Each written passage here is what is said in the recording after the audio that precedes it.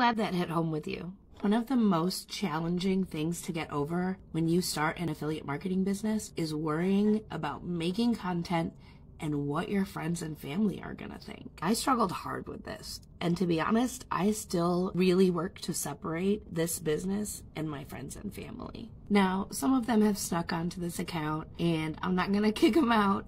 But as they slowly trickled in, I'm getting a little bit better at just not giving a shit about it. Because the reality is they are not paying our bills.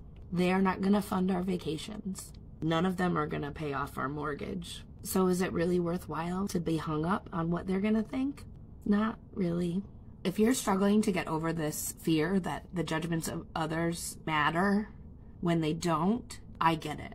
It's a very real fear, but fear is supposed to be an indicator of danger, right? The fear of bodily or financial or emotional harm. Your friend and family's opinions of what you are doing with your life are not actually dangerous. And if you set out with the mindset that their opinions and judgments don't matter, then yes, it might hurt if they have a negative opinion, but in the long run, they're not running your life. They're not running your family's life. So you just have to think about whether it's worth it.